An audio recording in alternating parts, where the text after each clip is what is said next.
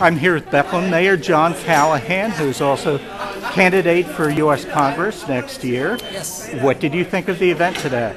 I thought it was exciting. It's always exciting when the President of the United States comes to visit the area, and I think it was a great opportunity for us to hear him and what he's focused on down in Washington D.C., which was clearly trying to get lower our unemployment rate, trying to get people back to work, trying to get this economy moving forward and jump started in a more rapid fashion. And I was encouraged to hear some of the progress that's been made. And I think we all recognize that we didn't get here overnight, and it's not going to be fixed overnight. I think the president's doing his best to roll up his sleeves and try to put some policies in place that are going to drive private sector investment, that are going to stimulate job growth and economic investment. And as he said, to use his term, and I think it's a good one, is get Americans back to work, building the things that America needs. And so I was encouraged by what I heard, and I think equally important is he was here to listen, and I think he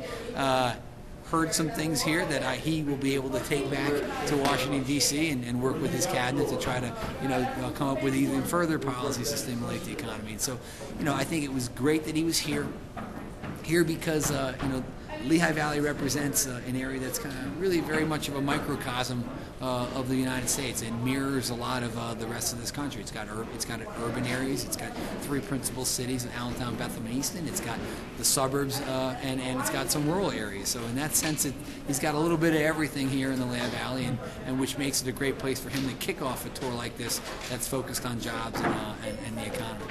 What do you think about his human touch? He seems to really connect with people. He's not afraid to laugh, right. and I think the final question, the veteran with the VA, how does all that strike you, the way he connects with people, and how does he do it? Well, I'm quite sure that veteran's gotten his issue taken care of by now. I hope so.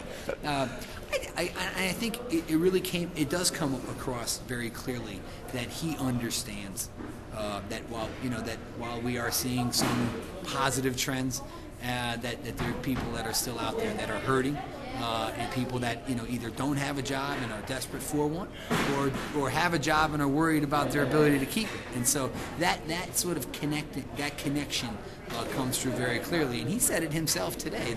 It's hard to imagine when you look at him on stage and say, "Oh, he's the president of the United States." But it wasn't long ago, 6 or 8 years ago, he was paying off student loans and trying to figure out which bill to pay. And to me, and he kind of choked up at that point, didn't he? Than past presidents. Yeah. Obviously very different from President Bush, who I don't think really had to worry much about had the silver where his bills were getting paid. Yeah. So that kind of common touch and that kind of groundedness is very important. It comes across, but not only does it come across that way, I think it's genuine and real, and that's why I'm confident that ultimately we're going to get this right. Do you think the president will come here to campaign for you next year?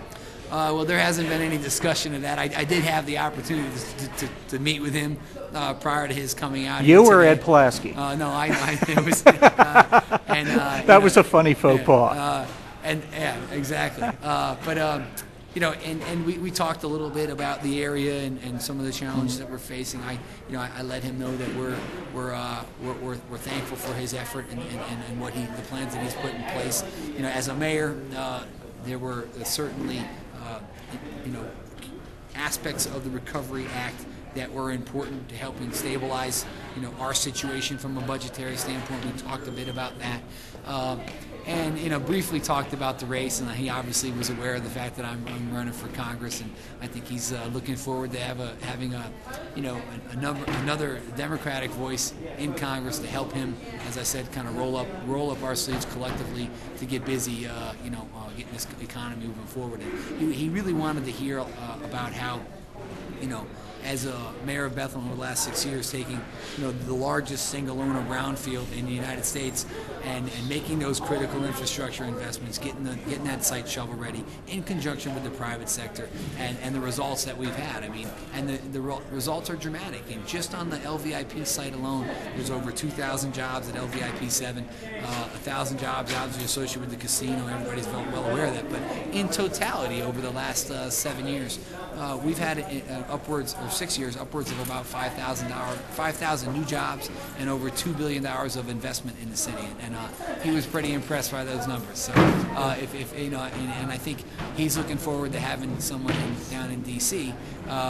Who sort of knows not just the what to do, but kind of the how to get it done. And I think we need more of that down in Washington.